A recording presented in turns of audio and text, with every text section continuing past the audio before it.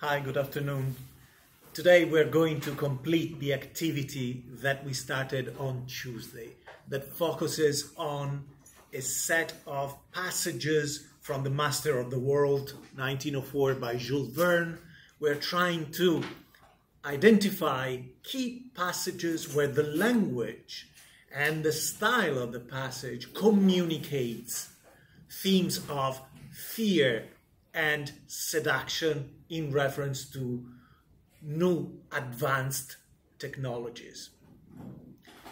After the completion of the activity, including perhaps sharing of the results of your findings, I will say a few things about a text that is not part of the required readings, the Black Motor Car from 1905, simply because it shares the same moralistic view of an advanced technology, advanced for that time, such as the automobile. Then I will introduce today's film by going back to the three films we've seen so far, including this one, comparing the themes and the patterns in the stories, the development of the characters in The Love Bug, Bumblebee, and Christine. And we'll see the beginning, at least the first 30 minutes of that horror film from 1983, which is a bit of a cult classic in the genre. Still a film from 1983, so in some ways a dark fairy tale more than a horror film. But at least when the remake comes out, possibly next year, you'll be able to say that you know about the story. These were the instructions to focus on this set of chapters called The Terror that you find under week 5, particularly chapters 13, 14, and 15. Find passages that are relevant for our examination, analysis, and discussion of themes of fear and seduction. You can copy and paste those passages and then add some comments. Don't worry about formatting this as a text with a beginning, a middle, and an end. That's for the written assignment of next week. For the purpose of this exercise, is sufficient even if you have a series of bullet points and loose comments. That would be fine. And I would like to hear some of the best passages, the most, the strongest and most interesting passages that you found. I recommended that you use your Google Docs file, where you can also include the names of whoever worked with you. So if you have initiated that work on Tuesday, you can go back to that file. As usual, I'll be here and available to help you. If you need instead pages, I have the usual forms. Just ask for one. So I don't know where you are, how much you did on Tuesday. I'll give you at least another 10 minutes, 10, 15 minutes, but let me know if that's too much. We can switch to the discussion sooner, okay? If you weren't here on Tuesday and you need help, call me and I can provide more information about the activity. If you were working on this with another student who is sitting in a different location, feel free to move around, okay? Let me move on then, and keep in mind that the assignment based on this text is due Friday of next week, October 4th. I want to talk briefly about another book that is not a science fiction book. It's a dark tale. It's a crime story in a way. It's called The Black Motor Car. It was published by a British writer in 1905. Might have come out in bookstores before the end of 1904. As you see from this illustration, at the very center of the novel, you find a prodigious car. This time, it's not like the Terror. It is just a car. Can only go on the road, but it's endowed with incredible speed. It is even actually more impressive than the illustration itself, because the description you find in the novel of the car tells you that it's 18 feet long.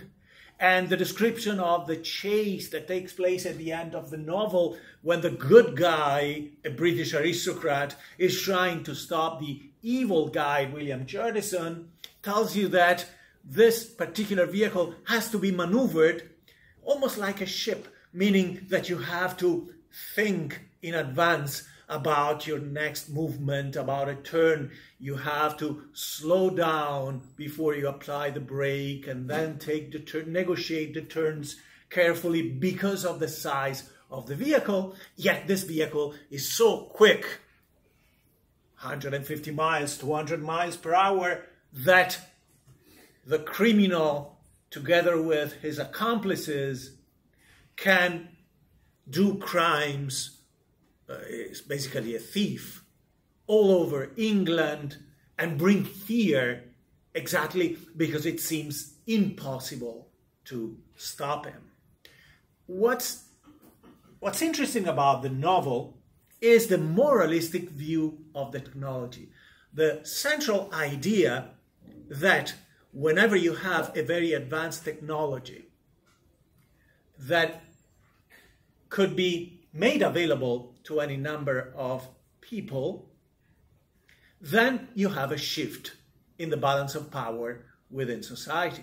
And that is even more dangerous when this technology is not controlled by the government and anyone, even at the fringes of society, where you can find deviant members of the community, criminals, and such, can either produce, create, or purchase something like this.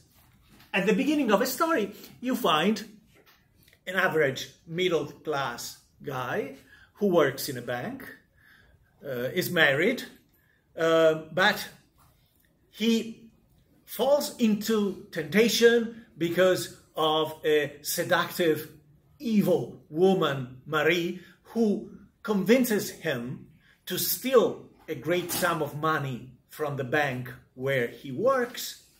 The plan would be for them to leave England, go to South America, and start a new life as a happy couple there. Of course, the woman is not really in love with this man. She starts trying to get the money out of the bank and then disappear with that money. By the time Jack understands that the crime that he has committed, motivated by passion or lust, is useless, will not produce any real change in his life, it is too late. And to top it all, his wife learns of the affair and she dies of a heartbreak. She literally dies of a broken heart. At that point, Jack is a broken man, abandoned by his lover, having committed a crime that's the first and only crime he has ever committed, always being an outstanding member of society. He ends up in prison, and many years later, when he is released from prison, everybody has forgotten about him. He takes up a new name, William Jordison, works on a car because he had a passion for engineering, even though he was a bank manager. But it's a typical moralistic twist for the hero and the anti-hero, the idea that you have a guy who was honest, moral, could have had it all. On top of that, he had some special skills when it came to engineering, but it applied it to the wrong kind of enterprise and activity. So he works on this car and comes back into society under the guise of this thief, not just to make money, but more than anything, a la Count of Monte Cristo, to have the means for his revenge. And the target of his revenge is, of course, Marie and other people involved in the events that led to his incarceration. So he has a number of criminal associates. He has a secret hiding lair. And from that, thanks to the speed of the car, he can go everywhere in England to steal or to kidnap people who were involved, according to him, in his demise and need to be punished. As I said, there will be the good guy, the hero, who is a sportsman, somebody who likes the automobile and automobile racing, and thanks to his own skill and good morals, he will be able eventually to chase the criminal to his hideout, free the people who were kidnapped, and at the end of the novel, as you are expected to find, the evil inventor dies, the technology is destroyed. The moral of the story is be careful. Progress in the field of technology may appear to be a great thing, but there are moral dangers because of the shift in the balance of power. When these technologies are involved, even the government, even the police has a much harder time controlling crime. And this idea was part of the culture of that period. It wasn't just the fiction that conveyed that message. Even criminologists, for example, Cesare Lombroso, an Italian criminologist whose works were translated into English and used in the US and England during that time, wrote a famous article on the bicycle where even just the agility and the speed of the bicycle used in an urban setting looked dangerous to him, because he purported that criminals could commit a crime, a theft, a robbery, a murder, and then jump on their bikes, move to another location in the city, be seen in another location almost at the same time as the robbery, and therefore have an easier way to get an alibi. So if this is what they thought about the bicycle in reference to potential growth of criminal activities, can you imagine what they might have thought about the car? You find here a few notes and a few passages. Of course, the language, as we found in Jules Verne, is very emphatic. The speed is qualified as terrific. The motor car as enormous. And as usual, the car is almost silent, because this way it cannot be easily found. It can disappear. And a lot of these crimes by the evil protagonist are done at night for that very reason. The car is made of steel, and you can see in this description what I was saying before, how the car is not really described the same way we think of the automobile. It looks more like a ship or an engine the engine of a train. Look at this passage. It was in truth an ugly thing. Ugly because it's menacing. A cross between a hearse. Hearse is a reference to the death that is caused by the vehicle, or because the vehicle is an instrument of evil in the hands of this criminal. A cross between a hearse and a locomotive. Locomotive because it's not as agile, very fast, but not as nimble as cars, even around that period were. Of course, it's an advanced kind of technology. It is the product of a prodigious mind. Yet the important thing about all of these madman inventors of advanced technologies is that they don't come out of the industry. They don't come out of the schools of engineering. They come out from the fringes of society, implying that the technology is dangerous exactly because it represents a subtraction or a movement, a transfer of power from the central infrastructure, the schools, the government, the army, to society itself. And therefore, it's something that becomes harder to control. Look at this passage in reference to the speed of the car annihilating space, because it can be everywhere at the same time almost.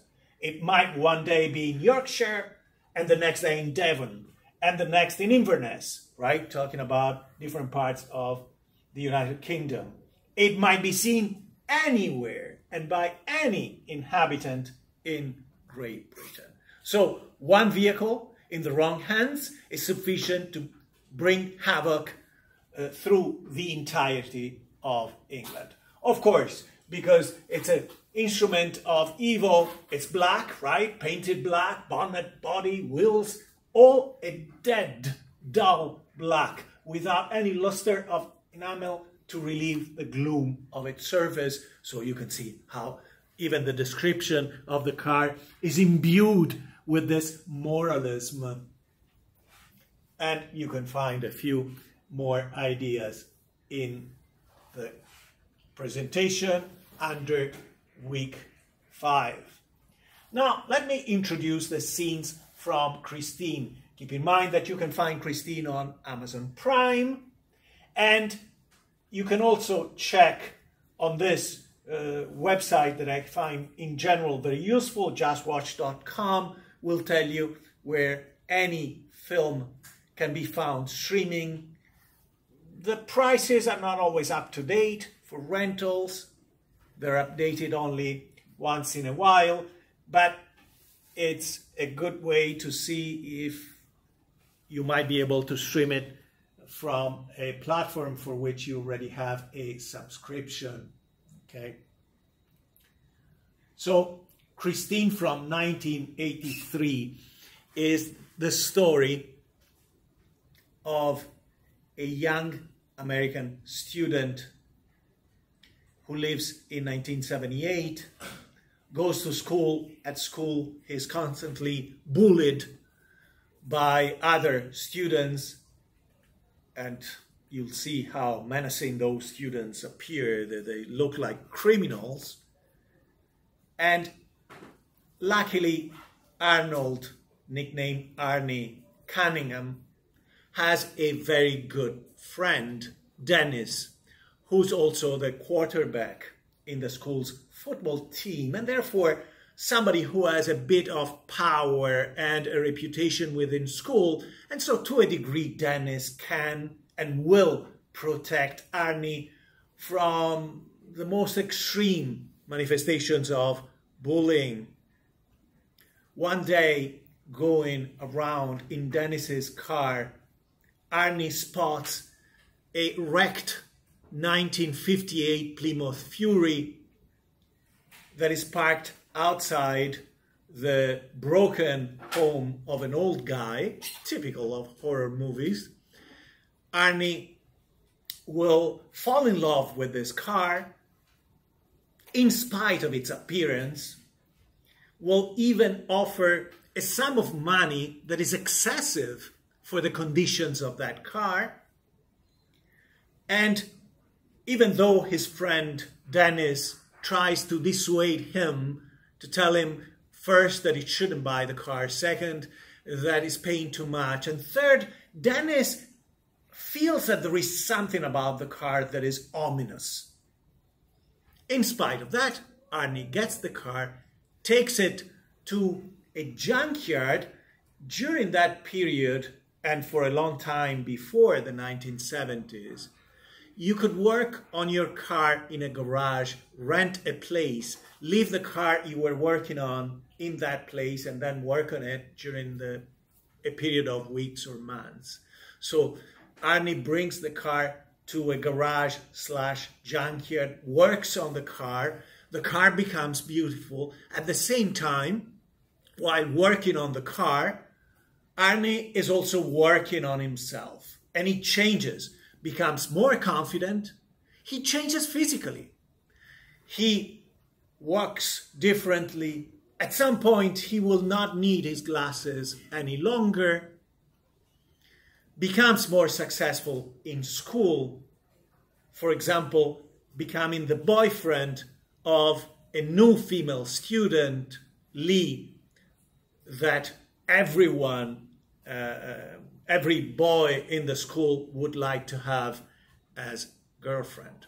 Soon enough, though, it's clear that Christine is possessed or inhabited by an evil, diabolical spirit. Christine becomes jealous of Lee, Arnie's girlfriend, for example, and tries to kill her at a drive-in.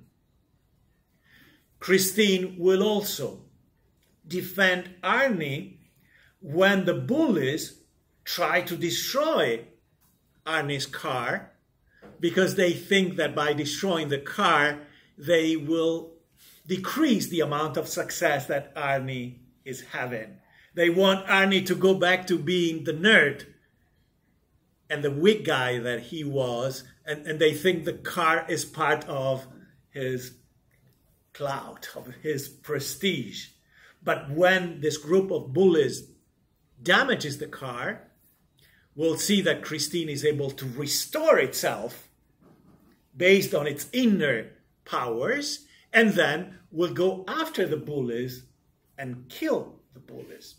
By the end of the story, Arnie becomes just the extension of the car, becomes the evil minion of an evil monster, will become the servant of the car, and Dennis, this time in alliance with Lee, Arnie's former girlfriend, will have to do something to stop both Arnie and Christine.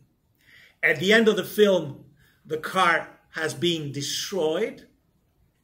However, we have signs that the car, the spirit inhabiting this cube of metal, has not perished, and that therefore it may return to be a car and lure another owner and enslave the mind of that owner through the seduction afforded by the powers of the car.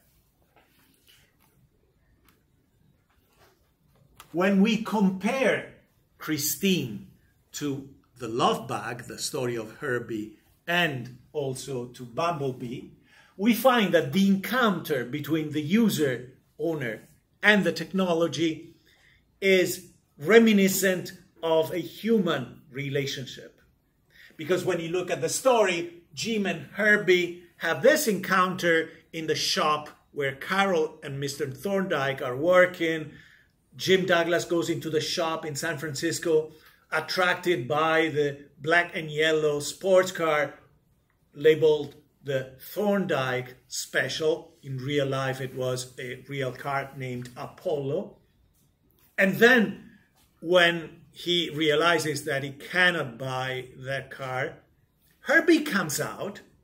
Herbie comes into his life, and a connection is formed when Mr. Thorndike is abusive verbally and physically towards Herbie the car. And Jim comes to the defense, to the rescue of Herbie, tries to defend and protect Herbie from the abuse. Then we know how Jim Douglas leaves the shop without any car, but Herbie is following him to his house. And the police the next morning will tell him, you need to come to the station, and in order to escape the accusation of theft, of car theft, he will be forced to purchase the car.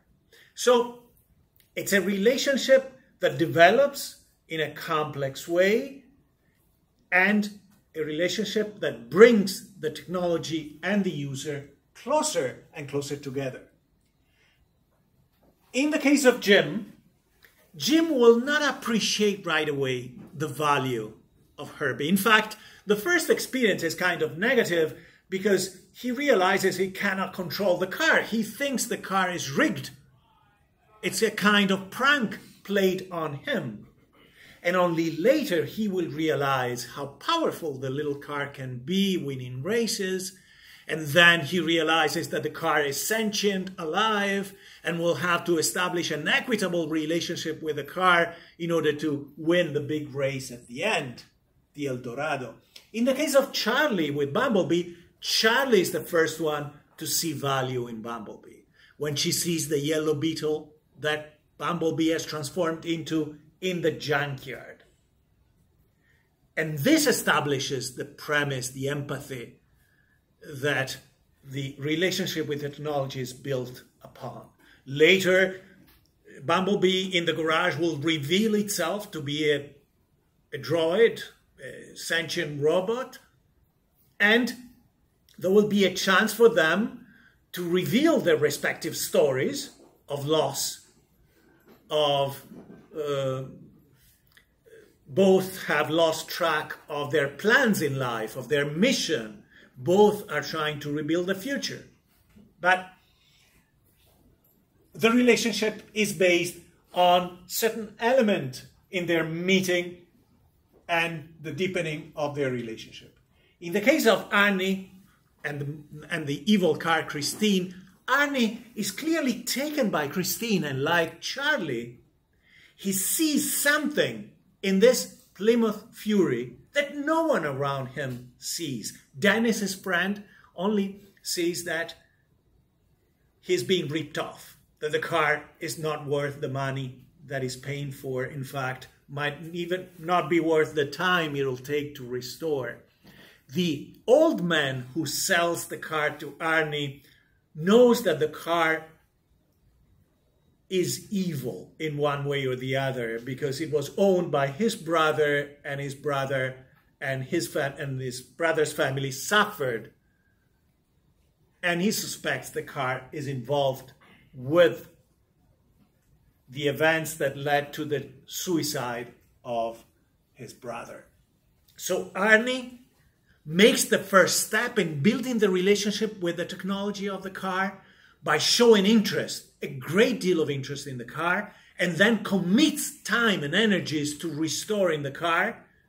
We know that Christine is not in need of restoration because we'll see later on that Christine is able, just based on its magical power, to bring back the shape of the car and the polish of the car. It's just a test. Arnie passes the test by working on the car and showing that he is worthy of receiving the powers of the car, and then the car will in turn enslave him because it's like a diabolical relationship, the devil and the person who's made a pact with the devil. Keep in mind that basis for the story is a book by Stephen King. The car is not only sentient, but a key part of the identity of the car is the fact that the car has its own idea of what justice means, right? In the case of Herbie, it's clear that there is a bad guy in a comedic way, Thorndike, greedy, ambitious, willing to cheat, abusive towards people around him, exploiting the people around him. And Herbie and Jim both share a different sense of what justice is. Bumblebee has lived through the wars that are forcing his people, the Autobots, to leave their planet and find refuge on Earth to escape destruction by the enemies, their enemies, the Decepticons. So he comes with his idea of justice as a central value. And Christine, even though Christine is an evil machine, but Christine has a simple view of what is good, who is good, what is bad, who is bad. For example, by enacting a series of acts of revenge against the bullies.